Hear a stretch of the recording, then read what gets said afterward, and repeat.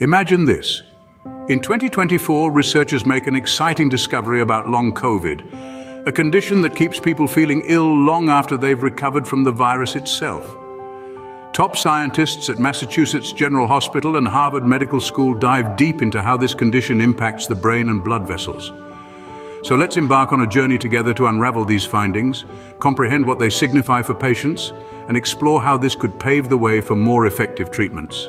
The researchers used a special type of brain scan called PBR28 PET to look at inflammation in the brains of people with long COVID. This cutting-edge tool allowed scientists to observe the brain like never before, and what they found was astounding.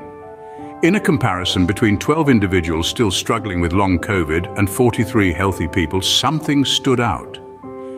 The brains of the long COVID patients were inflamed, particularly in several crucial areas. These aren't just any areas of the brain. Oh no, these are the regions that govern our thinking, our feelings, and how we handle our emotions. It's like the control center for our day-to-day lives. So imagine if that control center is under constant attack from inflammation.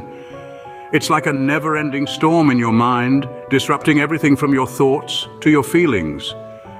These areas affect how we think, feel, and handle emotions. So what does all this brain inflammation mean for people with long COVID? Let's break it down. Ordinarily, inflammation in the brain is the body's defensive response during injury or illness. It's a bit like your brain's own personal army, stepping up to protect and repair when things go wrong. But just like an army that overstays its welcome, if this inflammation doesn't pack up and go home, it can start causing a few problems. We're talking about lingering issues like fatigue, the struggle to think clearly, often termed as brain fog, and pain. Now, this is where it gets interesting. The study suggests that these persistent symptoms aren't just random. They could be linked to issues with the blood vessels, the highways of our body responsible for transporting blood everywhere it needs to go. This is a big deal because it gives doctors a new way to help people with long COVID. The findings from this research could potentially revolutionize the treatment approach. Rather than just managing the symptoms, doctors could now aim to tackle one of the root causes, blood vessel problems.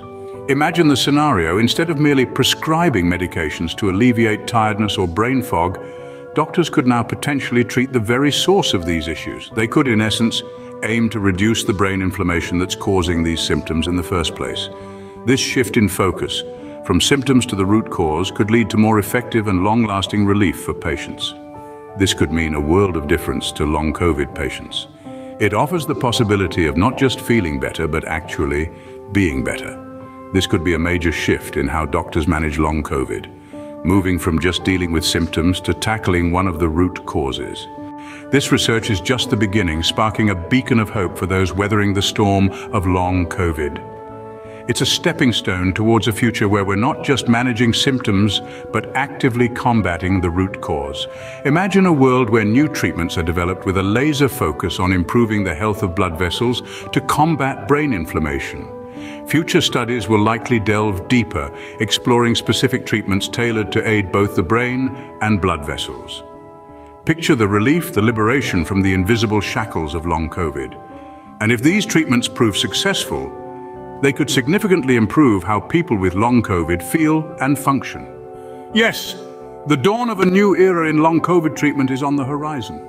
In short, this discovery not only offers hope, but also points to new ways to treat long COVID. It's a game changer, shining a light on how inflammation and blood vessel issues could be at the heart of long COVID's persistent symptoms.